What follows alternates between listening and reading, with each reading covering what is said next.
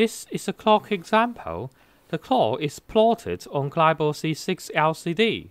The initial time of the clock is set to the same as the compiled time.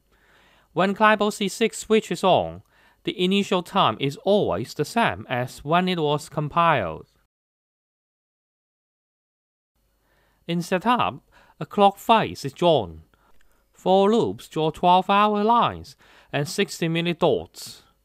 Sine and cosine are used to figure out the coordinates of the lines and dots.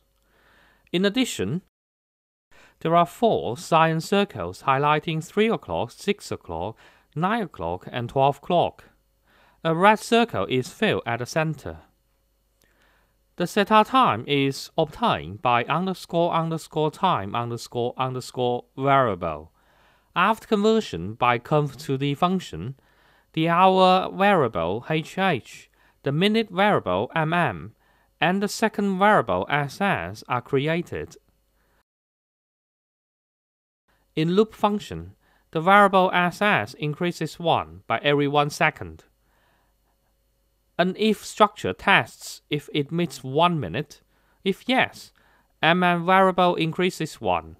If MM meets 60, then HH increases 1. According to the present time, the angle of 3 hands is calculated and plotted by drawline function. On the clock, the minute and hour hands should be updated every minute.